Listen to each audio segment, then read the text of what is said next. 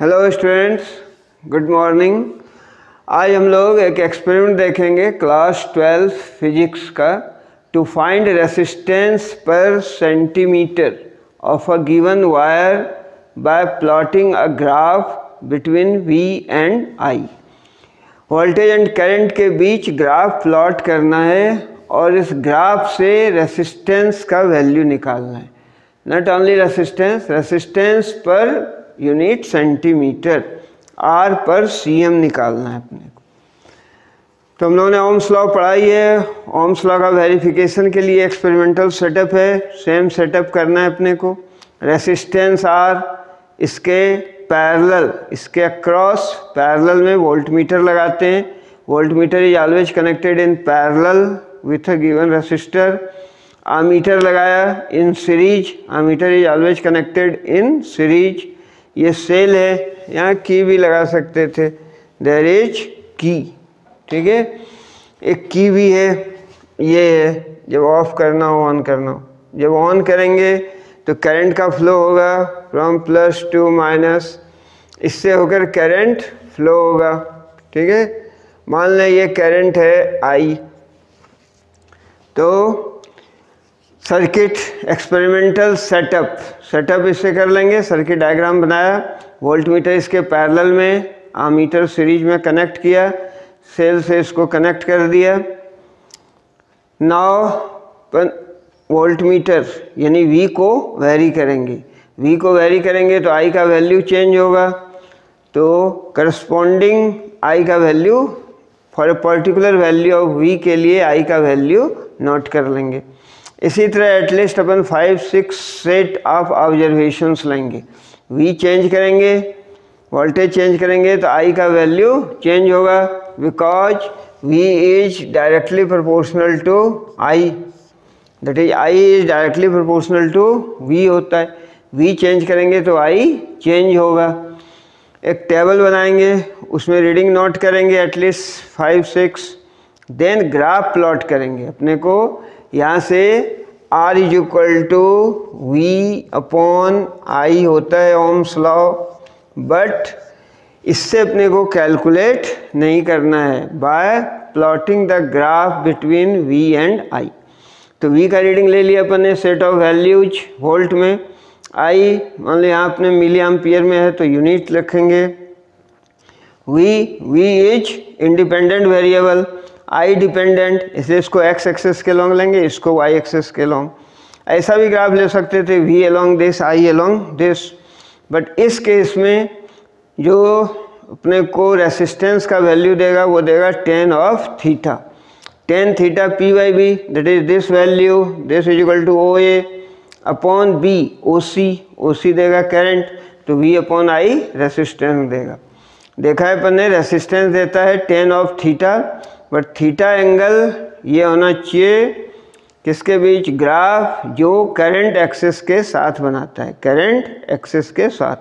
तो tan theta का value निकलेगा ग्राफ से, जो स्लोप होगा इसका, और ये रेसिस्टेंस का वैल्यू देगा। जो गिवन वायर है उसका लेंथ मेजर करेंगे और रेसिस्टेंस मेजर्ड से उसको डिवाइड करेंगे, तो अपने को डिजायर्ड रिजल्ट रेसिस्टेंस पर cm निकल आएगा, ठीक है। So this is a very simple practical. अब आइए अपन देखते हैं एक्चुअली। तो हम लोगों को ये ओम्स लॉ एपरेटस यहाँ पर दिया हुआ है, this is Ohm's law apparatus, है ना, बेस्टो कंपनी की है। तो इसमें अपने को बैटरी यहाँ कनेक्ट करना होगा। यदि पावर अपन नहीं ले रहे हैं, डायरेक्ट बैटरी से कनेक्ट कर रहे हैं। ये इसके बीच रेसिस्टेंस कनेक्ट करना है, ऑलरेडी ये इनबिल्ट है ना।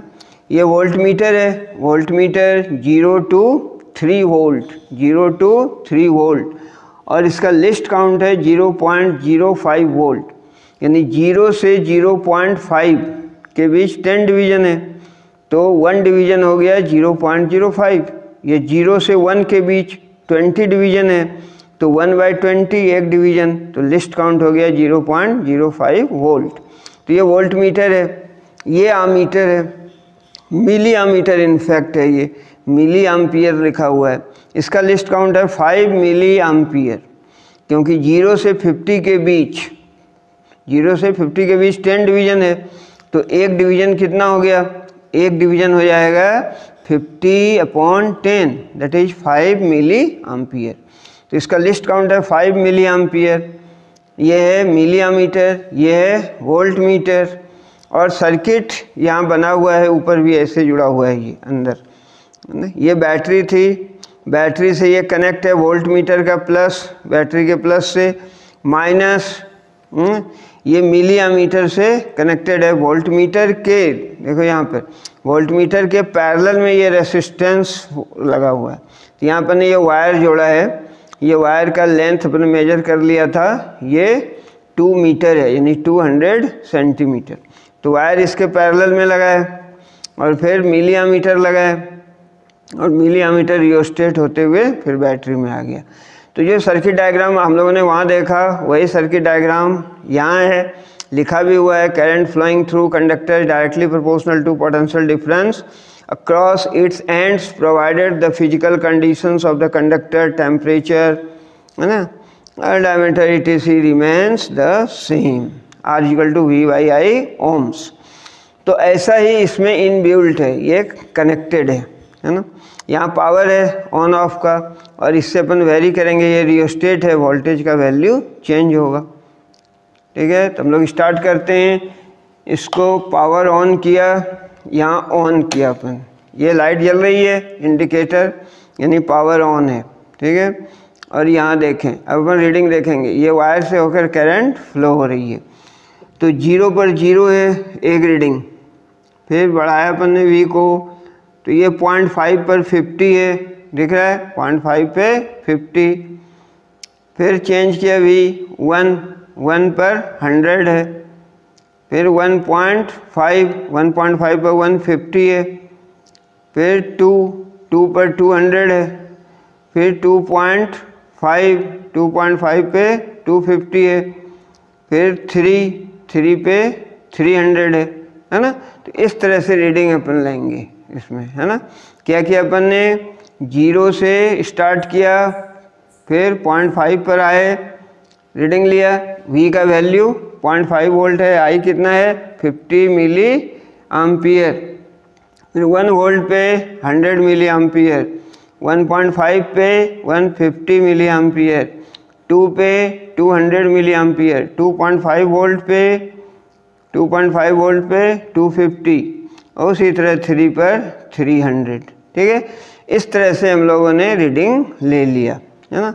इसको ऑफ कर देते हैं, ज़्यादा देर तक करंट फ्लो नहीं होना चाहिए, वायर गर्म हो जाता है, लॉय का है ये, है ना। ये वायर लिया है, ये कांस्टेंटन है, क्योंकि इसका रेसिस्टेंस ज़्यादा होगा। यदि कॉपर वायर लेते तो 2 मीटर का भी रेसिस्टेंस बहुत कम होता, है ना। तो वेरी स्मॉल रेसिस्टेंस मेजर करने में फिर एक्यूरेसी नहीं आती उसमें, है ना। तो ये हो गया, अपने रीडिंग ले लिया, सेट ऑफ वैल्यूज अपने पास हैं। अब अपने को ग्राफ प्लॉट करना है, इसको ऑफ कर दिया, ऑफ करना नहीं भूलना, ऑफ कर दिया। ठीक है, नाउ अब सेट ऑफ रीडिंग लिए, इधर मैंने ग्राफ प्लॉट किए, है ना। तुम्हें तो टेबल बनाना है, और अगर याद हो भी वैल्यू जो लिया अपन ने, तो एक टेबल बनाएंगे। फिर ग्राफ कैसे प्लॉट करते हैं पता है, ये है along x axis, this is along x axis, ऐसा दिख रहा होगा। along x एक्सिस हमने लिया है V is taken along x axis, V in volt ऐसा लिख देंगे। y एक्सिस के along करंट लिया है, current in milli ampere major किया था। और डिवीजन देख लेंगे अपन कौन सा कन्वेनियंट है, थोड़ा बड़ा लेना है डिवीजन ताकि ग्राफ क्लियर आए। तो यहाँ था 0 से 300, 50 के डिवीजन पर लिया था इंटरवल, तो 0 से 50 यानी 2 जो बड़ा है स्क्वायर, इसको 1 मान लिया 50, फिर 2 बड़ा 100 यानी इक्वी डिस्टेंस पर लेना है, इसको 50 मान लिया अपन ने। फिर ये हो गया 50, ये 50, तो ये 50, 100, 150, 200, 250, 300, ये मिली एम्पियर में है। उसी तरह वोल्ट के लिए, वोल्ट था अपना 0 से 3 वोल्ट, तो 0 से 0.5, ये 3 घर लिए मैंने बड़े बड़े, 1 2 3, 3 पर 0.5, 1 2 3, 3 पर फिर 0.5 तो 1 हो गया, फिर 3 1.5, फिर 2, फिर 2.5। तो ये स्केलिंग कर लेना है अपने को, वोल्ट अलोंग एक्स एक्सिस लिया, current along Y axis. Graph plot कैसे करते हैं पता है, 0.5 वोल्ट पे करंट आया था 50 मिली एम्पियर, 0.5 से इधर आएंगे, 50 से यहाँ आएंगे, दोनों कहाँ मिल रहा है, दिस इज़ द पॉइंट। तो इस पॉइंट पे अपन ने क्या किया, पॉइंट लगाना है, ठीक है, इस पॉइंट पे पॉइंट लगा दिया हम लोगों ने, है ना। सो ये था मेरा पॉइंट 1। अब फिर 1 वोल्ट पे ये था 1 वोल्ट पे 100, तो ये पॉइंट मिलेगा। फिर 1.5 पे 1.5 पे था 150, फिर 2 वोल्ट पे था 200, तो ये पॉइंट मिला। फिर 2.5 पे था 250, ये पॉइंट मिला। फिर हम लोगों ने ये सारे पॉइंट को सर्कल इसलिए करते हैं ताकि पॉइंट विजिबल हो। फिर इसको फ्री हैंड से मिला देते हैं, मिला दिया अपन स्केल से, तो ये स्ट्रेट लाइन मिला, दिस इज़ द ग्राफ। ये जो लाइन है ये लाइन ग्राफ कहलाता है।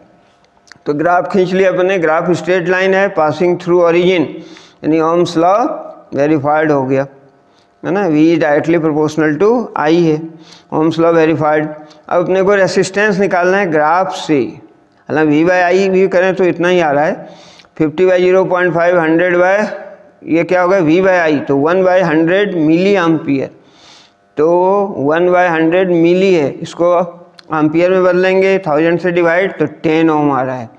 यहाँ से देख लो, यहाँ 200, ये भी उतना ही आ रहा है, 1/100 मिली एम्पियर है, इधर एम्पियर में बदलेंगे 10। तो फ्रॉम द ग्राफ और बाय द रिलेशन V/IR से R/V/I, उससे भी 10 ओम आ रहा है और ग्राफ से भी 10 ओम आएगा। देखते हैं, ये ग्राफ प्लॉट हो गया, ग्राफ मिल गया। अब अपने को ये ग्राफ करंट एक्सिस के साथ जो एंगल बना रहा है, ग्राफ करंट एक्सिस ये है वाई एक्सिस, इससे जो एंगल बना रहा है इसको थीटा लो, और फिर tan थीटा जो है स्लोप, ये देगा इसका रेसिस्टेंस का वैल्यू। tan थीटा क्या होगा, P/B, P ये हो गया BC, CB=OA, तो कितना हो गया 1 वोल्ट इस ट्रायंगल में, और P/B, B है ये, दिस वैल्यू OC कितना है 100 मिली एम्पियर, तो वैल्यू रख दो, तो ये आ जाता है अपने को 10 ओम।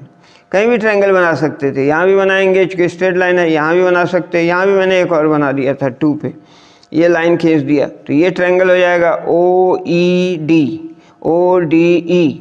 यहाँ से भी निकाल सकते थे अपन tan थीटा, P/B दिस होता, दिस हो गया P, मतलब दिस 2/B, ये 200, तो अगेन 2/200 1/100 मिली एम्पियर में है, एम्पियर में बदलेंगे तो 10 ओम आएगा। कहीं भी ट्रायंगल फॉर्म करेंगे, बट ध्यान देने वाली बात ये है, मान लो ये ग्राफ रहता I इधर लेते अलोंग x एक्सिस और V लेते अलोंग y एक्सिस, तो अब करंट किधर होता, दिस साइड, है ना। तो ग्राफ के साथ करंट जो एंगल बनाता वो थीटा लेते, फिर ये थीटा लेते अपन, तो ऑब्वियसली V इधर था, V/I अपने को मिलता।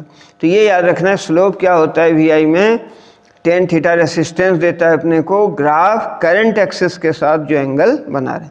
वैसे क्लियर है, मान लो तुम ये एंगल ले लेते, तो P/B दिस बाय दिस, ये वैल्यू क्या दे रहा है I, ये V, तो ये 1/R देता, ऑल इज सेम, ठीक है। यानी कहने का मतलब इस ग्राफ का स्लोप निकाला अपन ने, tan थीटा, वो रेसिस्टेंस मिल गया। तो ग्राफ इसी तरह नीट एंड क्लीन अपने को ड्रॉ करना है, और यहाँ लिखना भी पड़ता है कि इतना division is equal to this volt, and along Y axis this division is equal to, जैसे यहाँ 10 small division, 5 5 10 20 in fact 20 small division is equal to 50 milli ampere along Y axis. फिर फ्रॉम ट्रायंगल OBC, ये triangle था OBC, tan theta निकला P/B BC upon OC, और BC का value कितना है 1 वोल्ट, और ये है 100 मिली एम्पियर, तो यहाँ चला जाएगा 1000 ऊपर एम्पियर में बदलेंगे, तो R=10 ओम निकला। कहाँ से, ग्राफ से निकल गया रेसिस्टेंस।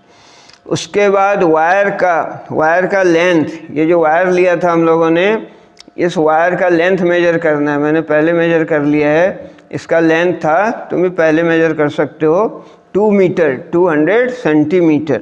अपने को निकालना है रेसिस्टेंस पर cm, पूरे वायर का रेसिस्टेंस निकला 10 ओम, ठीक है 10 ओम अपॉन लेंथ, लेंथ कितना है 200 सेंटीमीटर, 200 से डिवाइड कर दिया तो ओम पर सीएम, तो 1/20 हो गया, 1010 कैंसिल हो गया, 1/20 ओम पर सीएम या 0.05 ओम पर सीएम, ये आर का वैल्यू निकल गया।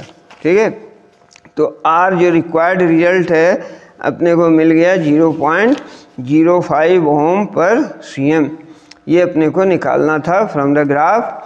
ऑब्जेक्टिव क्या था? To find the resistance of a given wire, resistance bye plotting the graph, in fact resistance पर सीएम, रेसिस्टेंस पर centimetre of a given wire bye plotting a graph between we and I. ठीक है, thank you, all the best.